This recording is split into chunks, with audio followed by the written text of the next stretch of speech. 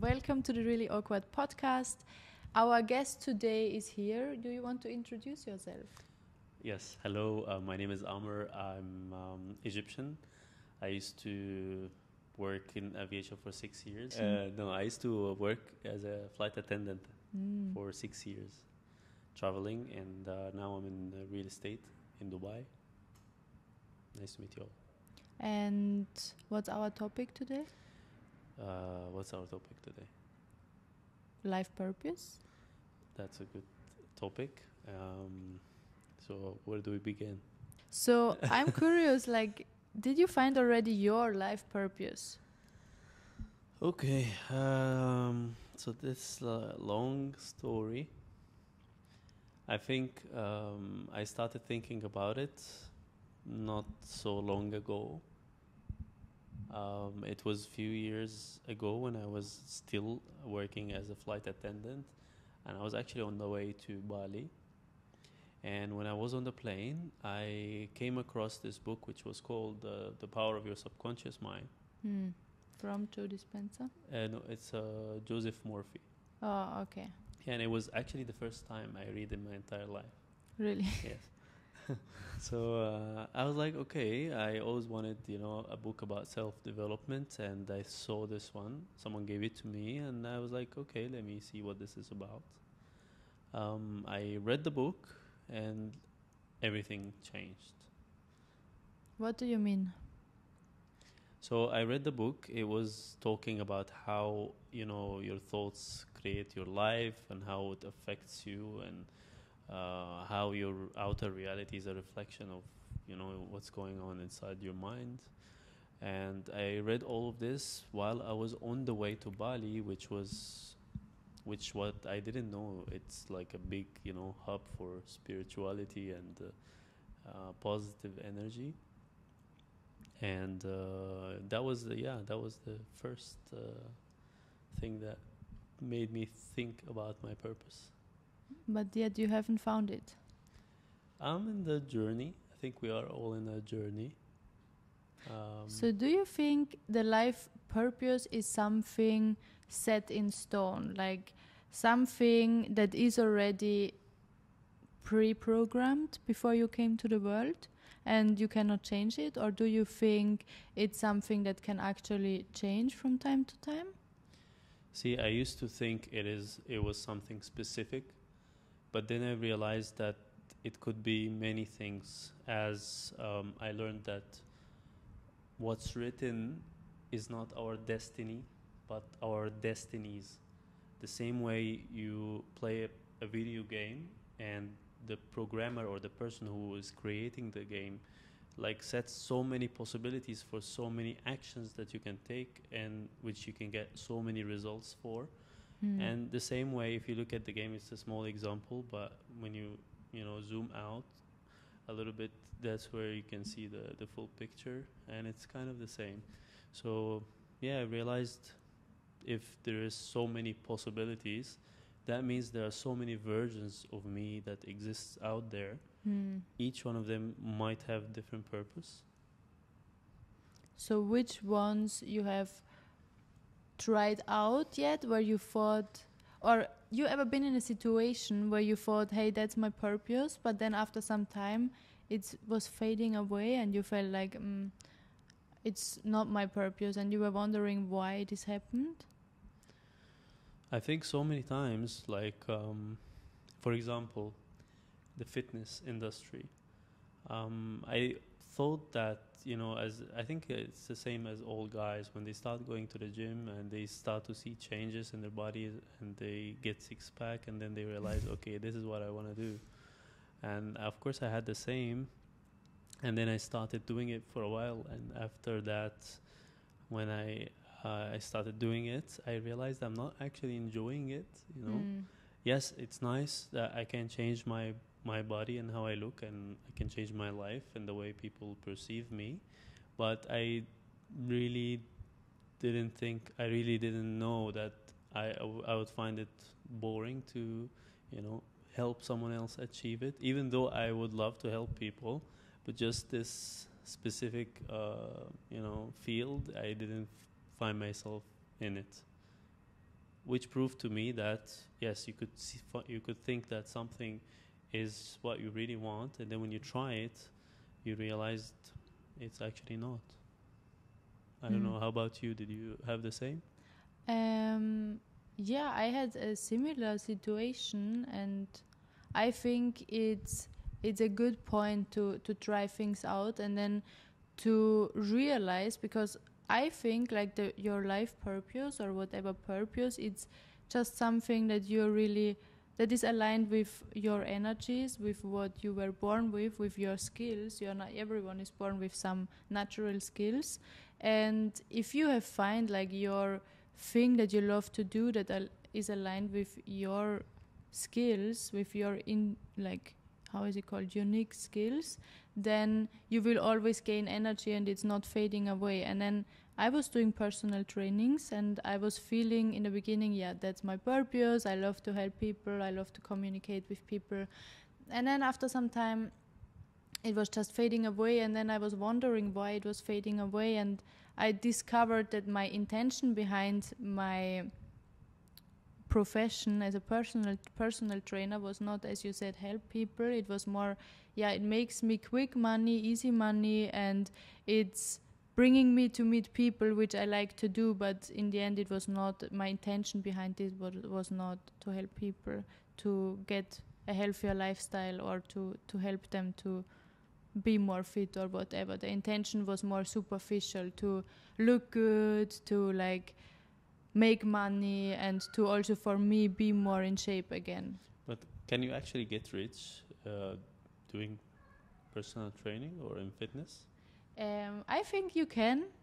I mean, it depends how you start the thing, how you want to go about it, because if you say you want to do it only you alone and one-to-one sessions, of course your daily time is limited. Everyone in this world have only like 24 hours a day, so you cannot make more money than, or make work more hours than what the day actually has.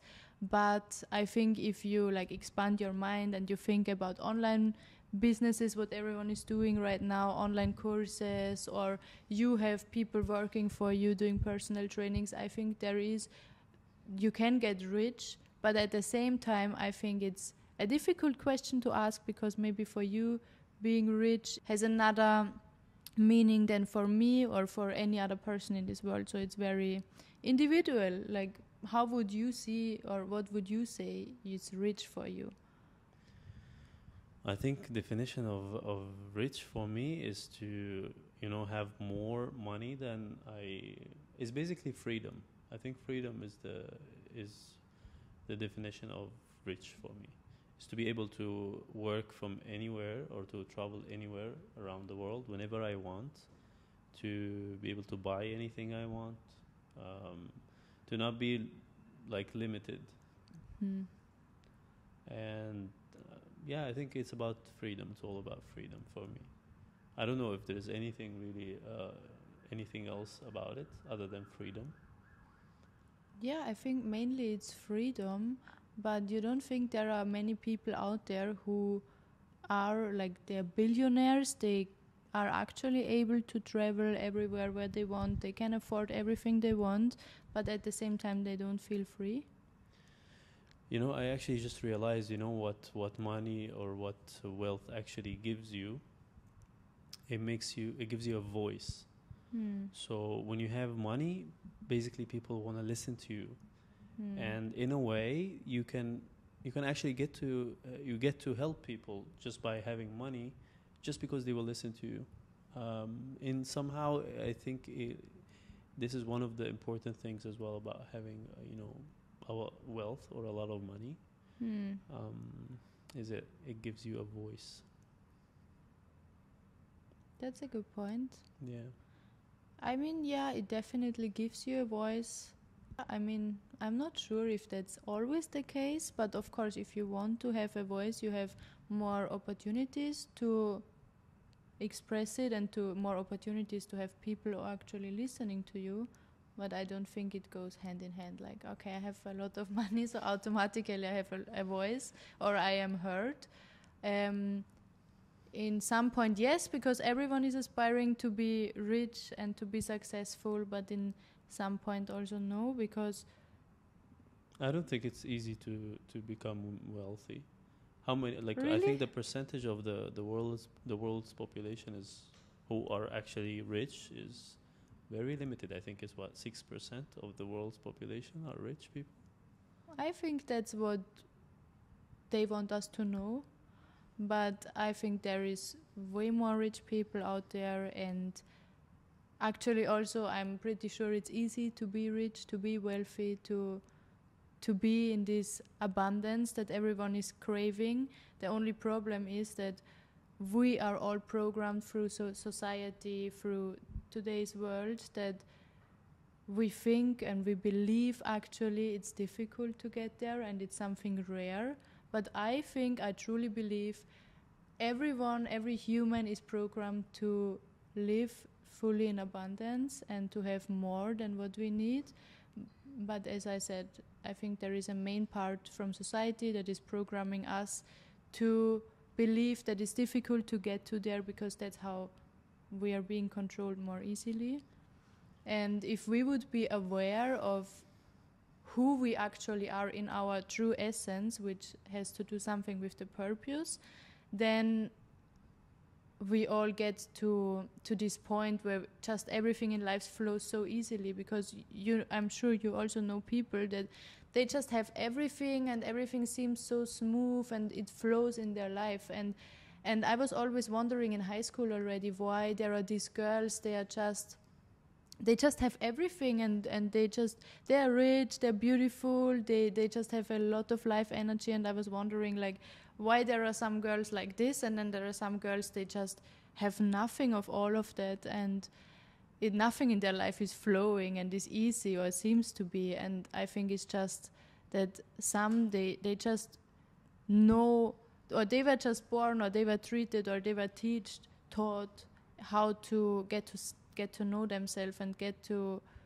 know their true essence, their true energies. Because like, I mean, I told you about my friend, my Austrian friend, and he's talking a lot about this. And the more I hear about this, and the more people I hear talking about energies and about our true essence and about with what we were born, and then I see people going from being depressed or being overwhelmed with their situation, trying so hard to get money, to giving all this up, getting to know themselves, and suddenly everything flows and they're rich without even them pursuing being rich or them pursuing achieving something. So I think it's really, once you get to know your true essence, what you are actually here for, what I see as the purpose, everything falls into place easily and everything comes without even pursuing. You know, when you talk about this, like that some people, they have everything so easy and so smooth, it just makes me, remember that what I've been told before is that everyone has their own test. So it's like, for example, I'm born rich, I have everything I need, but my test could be that I don't have any friends, or I don't know, I have low self-esteem, or it could be anything. And I think it's only when we start to focus on ourselves and our own journey that we stop looking at what everybody else is having, and we start to focus on ourselves, and then we start to realize, oh, okay, maybe then that's my test, maybe that's what I need to work on. And I'm sure that everybody has something to work on, even if they have like a lot of wealth. Yeah. For sure there is something in their life that they need to improve and they need to work on, and that is their test. I obviously didn't know that before, because the way we were brought up is everyone focuses on everyone, and you see what, like me growing up in a Middle Eastern or third world country, you look at what everybody else is doing, and you just want to do it because you don't want to be left out. And it's actually so interesting. So you were growing up where? in Egypt. in Egypt, and I was growing up in Austria. So I think like our experiences from growing up has to be so different, right? Yeah, of I course. mean, what you were taught when you were growing up that you can remember now, what you were taught that is important in life, and how you were taught to be or to have your life. Well, thinking about, when it comes to money, we're always taught that you have to have a stable job, stable income, no taking risk because risk is not good.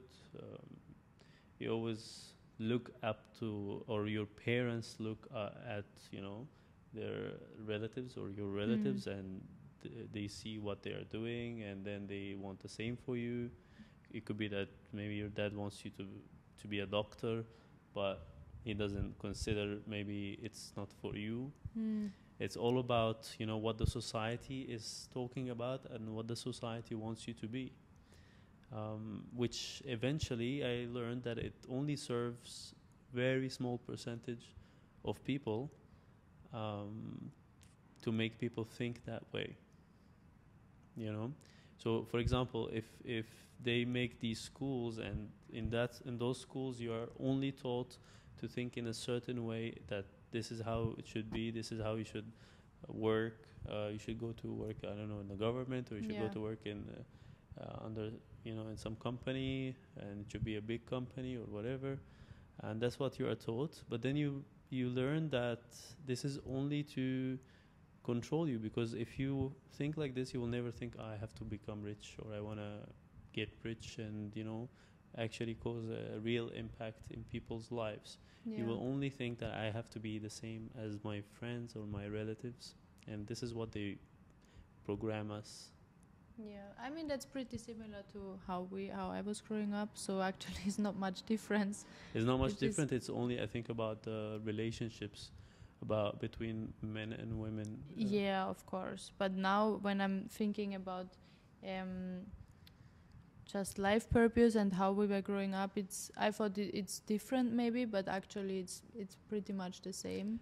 It's just that we were all programmed to play these roles, and with these roles, we're taking these roles up to our life, and the more old we are, the more we identify ourselves with those roles, and the less we think out of the box. But as a child, I think it's... So, for example, I mean, I cannot really remember what I was thinking as a child, but when I'm seeing now children, I'm seeing them having fun and not thinking about anything, and just like building a sand castle or a snow castle or whatever, and then destroying it just to build a new one, and is such a different thinking. And then when we are now old, let's say we are now building our podcast, we have our audience, we build it, and then we are identifying ourselves with being with being YouTuber or with having a good podcast. We would never want to destroy that. Although I think when we destroy things, always there are coming, like we are opening ways for new things, right? You see, I really believe in this identity shifting, where you don't limit yourself to one identity. You just leave it open, and this way you could be anyone. And this was a big challenge for me, because like I've had multiple transformations in my life, from just being a little kid to growing up to being maybe as a man, and changing my body, and then changing what I do. And I realized that the only way I was able to transfer from one identity to another fully, it was when I stopped acting, and I stopped even having the same things that I was as the previous identity.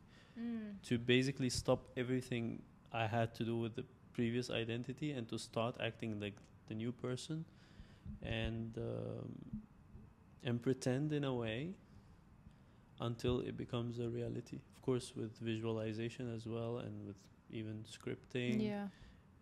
So literally you had to destroy and give up your old identity to get your new. Yeah, right? It's not easy to give up your old identity. I mean, I know it's not easy. Like, I know it. You always, like I realized, you always attached to things, even to Yeah. your clothes. Like I've had pieces of clothes from when I was, I don't know, 20 years old. Now I'm 32. From when I was 20, I'm like, what is this even still doing here? Yeah.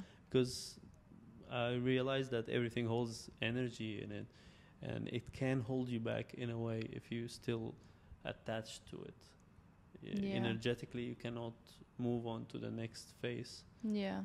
So that I didn't know before, but of course, each one of us is on his own or her own journey, Yeah. and we keep discovering things along the way. And I think this is the way life should be.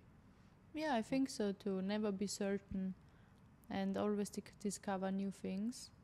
But still, I think we should find the life purpose, because I see so many people being rich or not being rich doesn't matter, but doing things and being exhausted after the day. Like you wake up, you do your stuff, and you come home and you're exhausted. And also I see people who are waking up early, doing their things, coming home and not being exhausted because they are aligned with their energies, with their purpose. And to be honest, like I'm aspiring to find this purpose and to also wake up, do my stuff that I'm just loving to do, and coming home and being still energetic and not feeling drained and exhausted from life. I think I want to live life, and not just in my free time. I want to live life all the time. So you're actually saying that there is something that if you find it, that it gives you, it kind of charges you, like by doing it, you get more energy, and you keep doing it, and then you get more energy, and that's different from doing something that is away from your essence, like you call it. Yeah, Which I definitely drains you yeah. more. Yeah. Yeah, that's And also I interesting. think that that's very now controversial, but I believe that all kind of sickness, even if you're overweight, it has to do something with not expressing your true energies, your true essence, and therefore these energies need to express either in any sickness, they manifest in a sickness, or in, like, for example, I feel it for myself. If I'm now busy all day doing things I love to do, like being on Instagram, being in front of the camera, just things that really they just give me energy, I'm not tending to eat so much. But if I'm having nothing to do all day long, I'm eating, and I'm realizing that I'm eating because I'm not expressing my energies. My energies are getting out there and not being at home and doing nothing. And I think it's so important to know that, because of course everyone else, so not everyone else, but everyone in this world have a different purpose, and there is not one person that has the exact same energies than the other. Like there are no two are the same. And it's important, as you said, you pretend to be for a new identity, but also it's important to disidentify. Like you can only pretend to be something or somewhere if you have seen it already with your mind. But I think it's dangerous to do that in the same way, because you are identifying with something, or you want to be somewhere or something that you might not. You know what I mean? Because somewhere else is there already doesn't mean that you are meant to be there as well. Like you are your own person. So I think that's another thing that is just important to keep in mind. Of course, get inspired, but always everything that is not coming from the mind is way bigger and is more connected with your essence. That's why I think when you are always on the look for something, you miss out on the actual purpose, which is enjoying the process. And I think I've learned that the most in the gym, where when you go and you're like thinking, oh, what is why my body is not changing, Yeah. and you keep looking at it every single time you go, you miss out on the actual thing, which is enjoying the journey, Yeah. not the final result. Yeah. And I learned that the most by going to the gym regularly and by lifting weights. I literally taught myself how to, enjoy being in the gym, like by maybe buying gym clothes or having a nice headphones or whatever, just to make me enjoy more, the time there. And that, I think this is enjoying the journey. This is the definition of enjoying the journey, is to just make it more attractive, to want to do it more. And the same goes for the purpose, which instead of, always being on the look of, like instead of always being on the look for something, to kind of enjoy whatever you are doing in the moment and be open for change and be open to receive, callings and to receive information. Because I see a lot of people, they are not open. They are like, I don't want, but Yeah. it could be better for you. Yeah. No, I don't. Yeah. So, which means they are telling themselves, no, I do not want anything new. I don't want to change. I don't want anyone to change me, even if this change is better for them. There's a lot of misconception about change, especially with women. She says like, I don't want him to change me, but it could be, this change could be for the better. It doesn't mean that he doesn't like you the way you are. Yes, he likes you the way you are, but he might want you to be better, and applies of course for also for men. But change can be to the better. Yeah, I think so too. Then on a great journey to our purpose. Thank you so much for coming. Thank you. And I hope you guys It was enjoyed fun. our podcast. We are still on our journey to find our purpose, and it might doing YouTube, it might not.